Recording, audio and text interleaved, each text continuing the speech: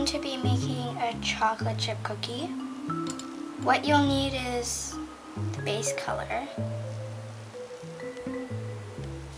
Roll it into a ball. Flatten it. Now I have a brush or comb, plastic one. I lightly press it onto the cookie. This will give it a cookie texture. Now I'm going to use a toothbrush that you do not need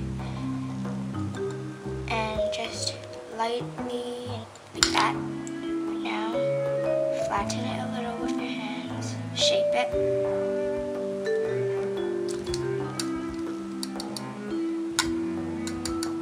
Now take some brown clay, flatten it, not too much.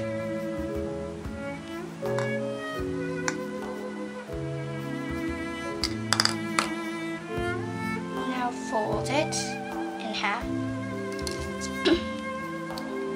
and cut them into different lengths. Cut squares out of them.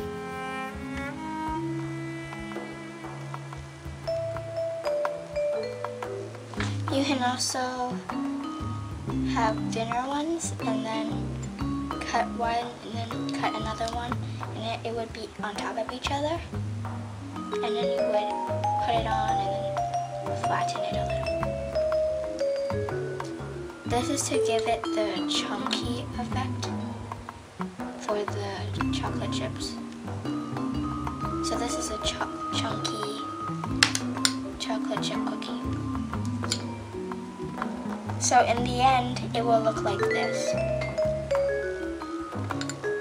I will post up